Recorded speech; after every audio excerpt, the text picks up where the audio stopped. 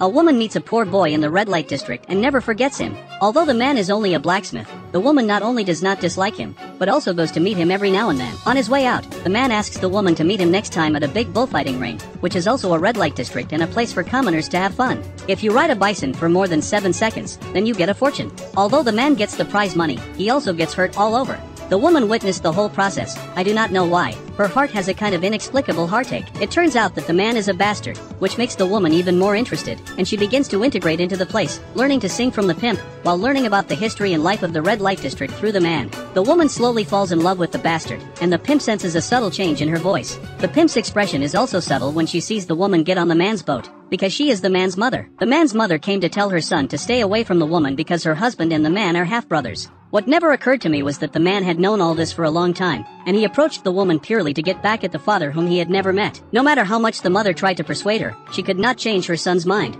Who can blame her? The reason was planted by the mother herself. In fact, the man also fell in love with the woman, but the hatred in his heart made him back off and he decided to start alienating the woman. Between this feud of theirs, the man just couldn't bear to hurt the innocent woman. Suddenly one day, the woman came straight to the door. She was leaving the city because there was unrest here and the family had to move to another city. The woman tries to express her feelings before this happens, but the man ruthlessly snuffs them out.